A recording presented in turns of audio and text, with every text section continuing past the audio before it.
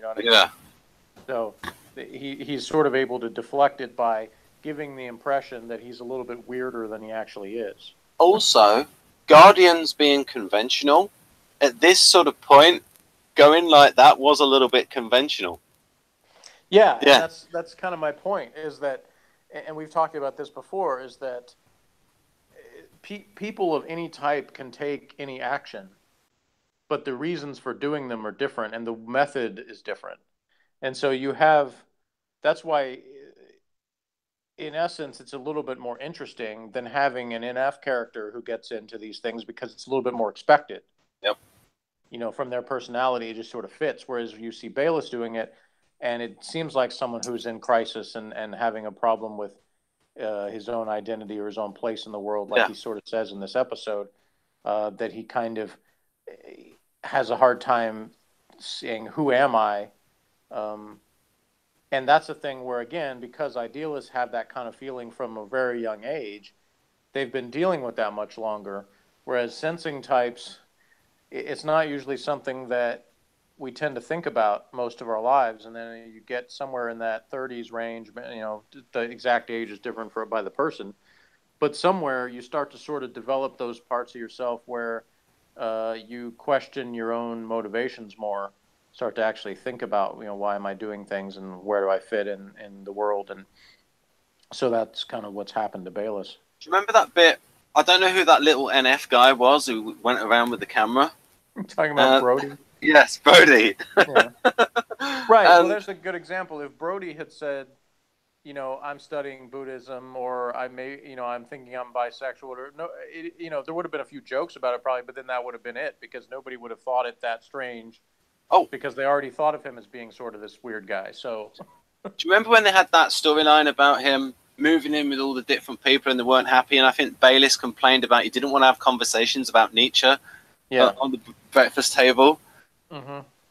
So, and also getting into the Buddhism for the reason that he wanted calmness, that he wanted to be at peace with himself. Yeah. And I have this theory about SJ, is that, especially at the ICJ and ISFJ, that they organize and a bit OCD about their environment, because inside they want to feel stable, and a disorganized environment can sort of like get on their nerves, and they need to like calm themselves on the inside. Whereas the SPs are a little bit, they get bored a little bit, you know, they want some external stimulation to like change their inner state. Yeah. Well, I mean, it's because with SPs, it's like our entire lives are phases. Yeah. So it's like we can drop something that we've been really into for months or years and then suddenly switch to something else. And Guardians especially don't really get that. They're like, what's going on with this person? Because if they haven't really gotten to know this person well, then they don't really know that about, you know. Whereas fellow SPs, really, it's not anything unusual. Like when somebody changes what they're into, like it's just sort of like because we understand or we do the same thing ourselves. So, brief bit. There's a theory in socionics that the SPs are like static types. So it's like they're into one thing at a time, and then it's like suddenly change to something else. And it's like, so the static thing is like suddenly one thing, then quickly switch to something else. It's not like a gradual change. It's not that there can't be more than one interest, but there's usually one primary interest. There's usually one thing above everything else. And the other things are sort of side interests, but they always take a backseat to sort of the thing that we're number one at the moment. Yes. And what I've actually found, and it's probably, you know, it's different depending on the person and probably different ages. But what I found, at least since I've actually been paying attention to this in my adult life, that it's usually about 3 years where I'm into one thing for around 3 years, and that's usually when it starts to change to something else. If you think of the SP actors, they only wanted to do 3 years on Doctor Who. Yeah. And so, yeah, I don't know why that particular period. I'm sure probably with some it's less than that, and some it's more. But and you could probably, maybe if you did some research into like the athletes that, that change teams, how often they, Oh, or coaches that do that, I you can give might you see a similar thing. I can give you an example of that. I think Daley Thompson was a decathlete in the Olympics for Britain, and I think maybe one coach said to him, only have a coach for a couple of years because within that time they're going to teach them everything you know, and you might as well move on to another coach who is going to teach you different things. Yeah, Uh, I don't like that as a fan, but I yeah, understand it, uh, because I've always actually. It's weird because I have certain things in sports. I'm not sure exactly why that is, but the sport sort of lends itself towards certain traditions being revered, even though it's very dominated by artisans.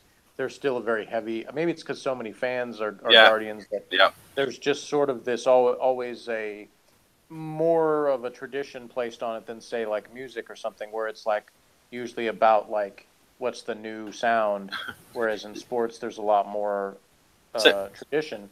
And so I actually find myself respecting the teams more that stay with the same coach for a longer period of time than are always switching every couple of years. so usually the SJs might be annoyed by spitting, but when it's in baseball, it goes, ah, that's tradition. Yeah, right.